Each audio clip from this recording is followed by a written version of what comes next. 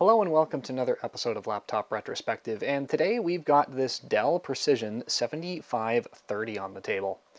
Now, this will be a little bit about this particular workstation, but it's also going to be a video about how to read a Dell Service Tag, because that's a very quick way to identify what exactly make and model you may be looking at.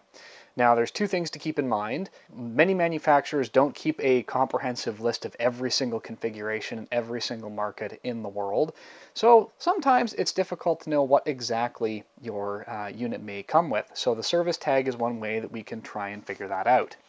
And it's located on the bottom next to the barcode, and we'll look at that in just a second. The one thing that we do need to be mindful of, and this happened in a previous video, which I'll link over here, is that sometimes these bottom cases do get swapped out and the service tag on the bottom may not line up with the machine. So do keep that. This is not a guarantee, but it is a great place to start when you're trying to figure out a little bit more information about a Dell. The first thing that we're going to do is actually look at the power supply, because it gives us some clues as to what exactly we're dealing with. So this is the power supply. It's a 180 watt unit. Now, most modern laptops will use USB Type-C charging, but you can only get so much juice out of USB Type-C just because of the standard. Generally speaking, your USB Type-C chargers are 65 watts. With most manufacturers, some will push it a little higher.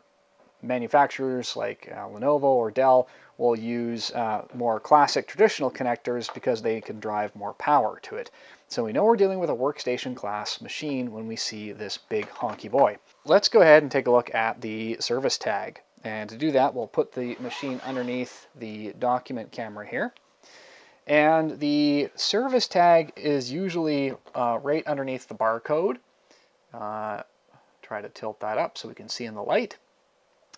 And we also get a manufacture year, which is 2019. So, using these clues,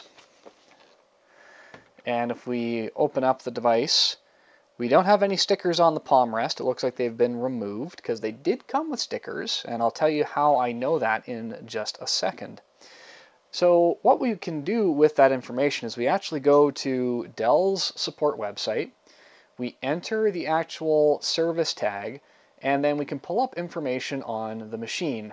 Primarily, it'll usually tell you that the system is out of warranty, which we don't really care about. We know this is used. Now, the important thing is over here under the quick links section, we'll see something that says view product specs. Now, for a lot of people, this won't actually tell you a whole lot of very useful information about the specific device you may be looking to purchase. So we're actually going to skip all the way down to the bottom, because that's usually where the goods are. So they include all sorts of really weird things down here that aren't really applicable to the customer, like how it was packaged and how it was shipped, the box it came in. But now we start to get some clues as to what is actually included in the device. So we see a mention here of an Intel Core i7-8550H, which is 6 cores. And that's a 45 watt CPU, workstation grade, and it has Intel integrated graphics. So that's one thing that this will tell us. Scrolling up, we can see from the factory it had 2 sticks of 16 gigs of RAM for a total of 32, and this is DDR4 2666 megahertz. We have confirmation of the CPU up here. And then we see that there's no UPC label. It's not Energy Star qualified, so no Energy Star sticker. We see that a processor label was meant to be included, but is not included. It probably fell off. We can see that the screen is not very good. It is a full HD 1920 by 1080 panel, but it is only 45% color accurate, which is not that great. We can also see that it came from the factory with an M.2 512 gigabyte NVMe, which, if these are being surplused by a company, chances are pretty good they're going to remove those drives and the reseller might put in something different. But at least you know what it originally came with. And we see it's a 6-cell 97 watt-hour battery with express charge, which means it'll just charge quickly. Interesting thing to note, the reason it's 97 watt-hours is they want to keep it under 100, so you can use it with most airlines without checking the baggage. We can also see that this has been equipped with an NVIDIA Quadro P1000 with 4 gigabytes of dedicated GDDR5 memory. And we can see some other clues here as well. We can also see that it is equipped with a Qualcomm dual band radio, wireless adapter and Bluetooth. And that's the biggest pieces. We'll see that there's no bracket for the number 7 hard disk drive caddy. We can see that it's shipped with a Windows 10 Pro license that'll activate in English, French, or Spanish. And all of the other bits are kind of fluff. Now, there's lots of different ways that you can verify this information, but only if you have physical access to the machine, or you're able to talk to the seller to give you some additional details to confirm it.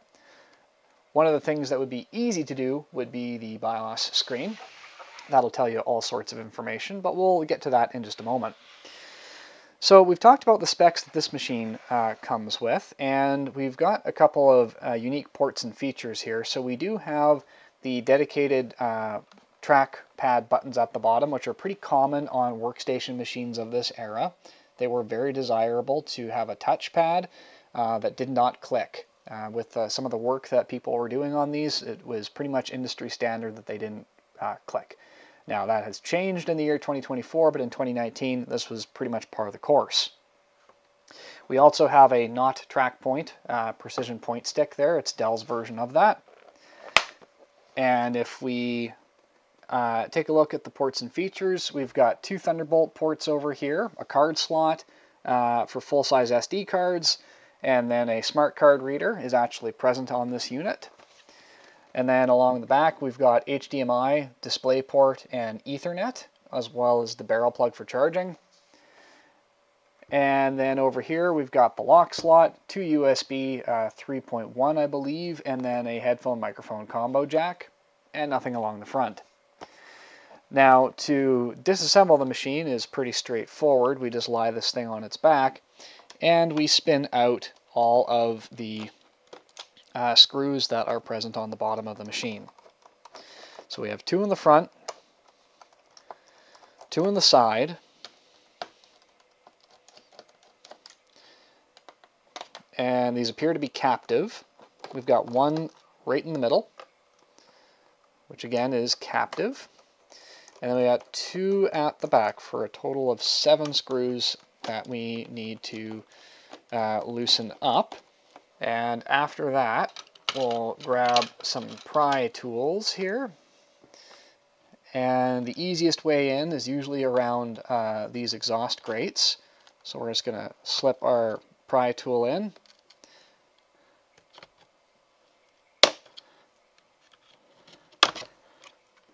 Help those clips let go. And there, that's easy. Okay, so let's slide this over under the document camera to get a better look at the internals. So the internals here are the 97 watt-hour standard rechargeable battery. We do have a WWAN radio that is absent, so again, that's really important to note. We do have our Wi-Fi card over here. This is where our SIM would go for the Wi-Fi or the wireless radio. We've got 2 M.2 slots here for Optane or NVMe, so you can definitely RAID these 2 drives. And we've got DIMM A and we've got DIMM C. Now that means this thing has 4 total RAM slots because there should be a DIMM B and a DIMM D. And I suspect that those are actually going to be located underneath the keyboard. And it's also worth noting that they're hiding the other drive, the primary drive, over here. You could easily miss that at a glance, and I wouldn't blame you. So they're obviously using space to the absolute maximum. So that is the primary storage drive right there, and it's held in with that bracket and well protected. So let's see if we can get the keyboard deck off. And to do that, I'm just going to lightly put the cover on to protect the internals when we flip this over. And we've got 2 catches up here at the top of the keyboard deck. I'm just going to grab a smaller screwdriver here.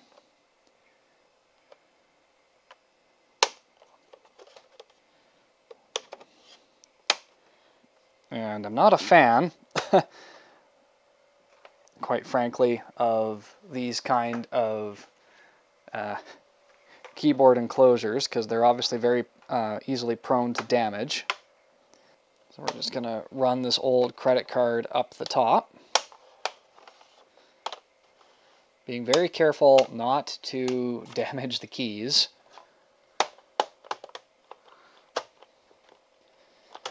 And anywhere that we see resistance to flex, we're just going to help it up and out. And now that we've got that out, we just need to look at the bottom of the deck. We've got 3 screws along the bottom.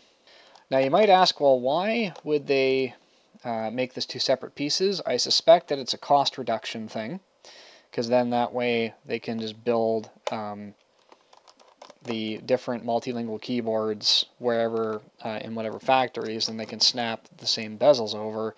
We're going to turn back to the web page, and we're going to look at the service manual, and we want page 30, removing the keyboard.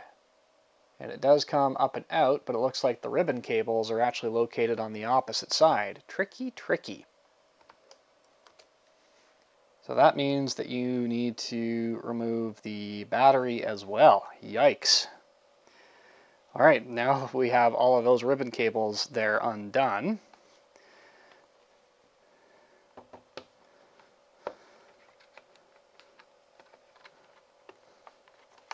There we go. Our keyboard comes out. There they are. Well, that's a pain in the butt. So here are our 2 16 gigs from the factory. You know, getting to the keyboard, you know, removing that I get. But you got this little cover, you got the keyboard, you got the battery, you got the lattice, you got the bottom case. I mean, you can do it all. So I guess there's points there, but it's not my favorite machine to take apart. A lot of pieces. I'm going to put all this back together. Alright, now that we got that mess of screws back together, let's go ahead and open this up and actually turn it on, just to see what sort of experience we get.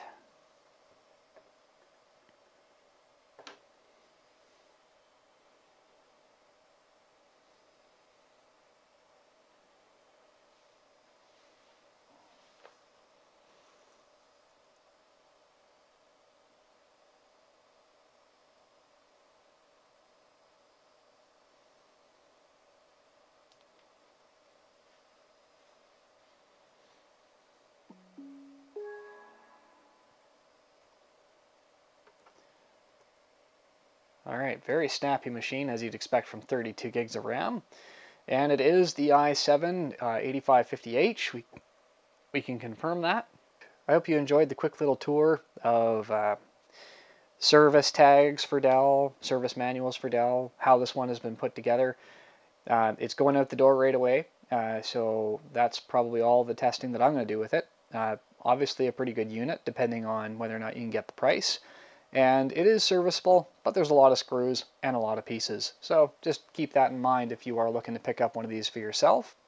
Thank you so much for watching, and I'll see you next time.